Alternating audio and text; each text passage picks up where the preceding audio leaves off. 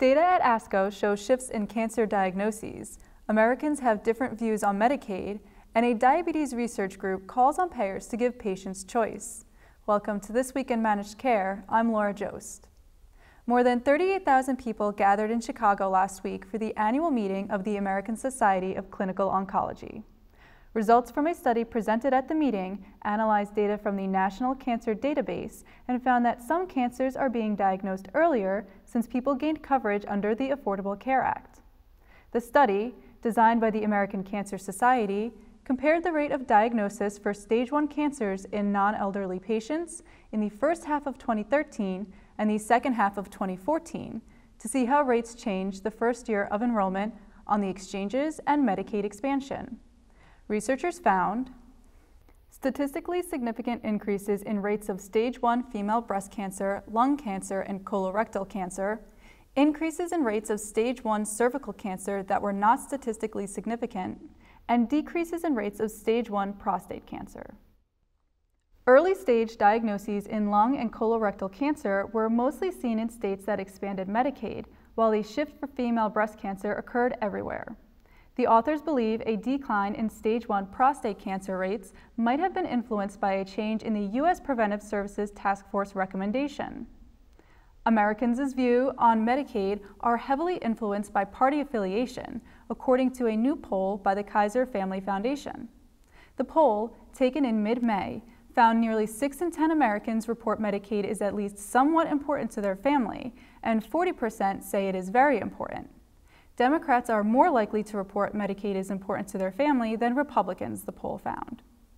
The Kaiser Family Foundation conducted the poll as Congress considers the American Health Care Act, which would convert Medicaid to a block grant system and cap federal matching funds at a flat amount per beneficiary.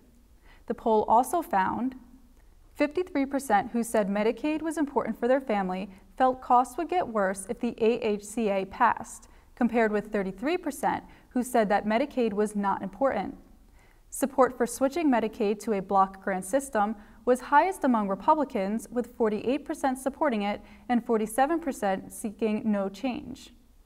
Overall, 26% of Americans support Medicaid block grants. And Medicaid expansion remains popular, polling at no less than 82%. It is most popular in states that expanded it under Democratic or independent governors, as well as states that have not expanded it. It is slightly less popular in states that expanded it under Republican governors. This week, a change in a website was a sign of scientific progress.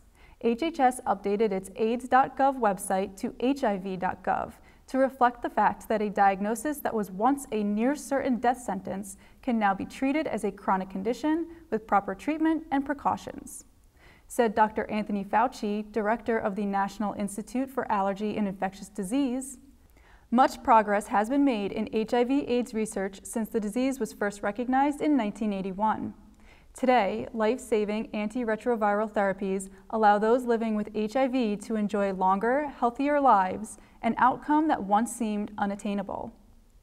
JDRF, the leading diabetes research and advocacy organization, has launched a campaign to call on payers to meet the needs of people with type 1 diabetes. Called Coverage to Control, the campaign seeks 3 things from health insurers: keep out-of-pocket costs for insulin and diabetes technology and supplies predictable and reasonable, give people the ability to choose the insulin pump that is right for them, and cover life-saving technology, including the artificial pancreas. The campaign comes as JDRF reports that insurers are declining to cover Medtronic's new MiniMed 670G hybrid closed-loop system, the first ever to meet the FDA definition of artificial pancreas. JDRF has funded multiple projects around the globe with the hope that competing artificial pancreas systems would reach the market, serving different patient needs and driving down prices. A session on the future of the artificial pancreas is among the topics to be featured this weekend at the 77th Scientific Sessions of the American Diabetes Association, taking place in San Diego. The American Journal of Managed Care will have full coverage of the meeting, which you can follow at ajmc.com. For all of us at the Managed Markets News Network, I'm Laura Jost. Thanks for joining us.